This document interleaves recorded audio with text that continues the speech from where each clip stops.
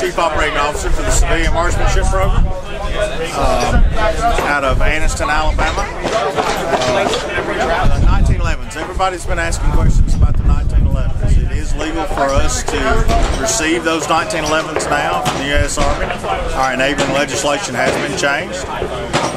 The Army at this time is not sending us any 1911s. We don't know when those 1911s will be sent to us.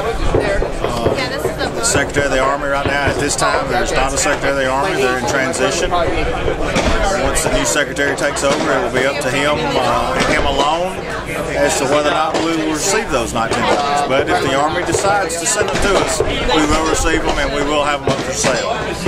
We suspect they'll start out for around $1,000. They'll be rack grades, field grades, and service grades, and collector grades, just like our M1 Garands, and they'll be priced accordingly. There's roughly 100,000 of those pistols in inventory. We don't know their condition, but it's been our experience with M1 Garands. There's 10% that fall out in the top end of the grade system, and 10% that fall out in the bottom end of the grade system, and the rest lay in between. That's all we know about the 1911s at this time.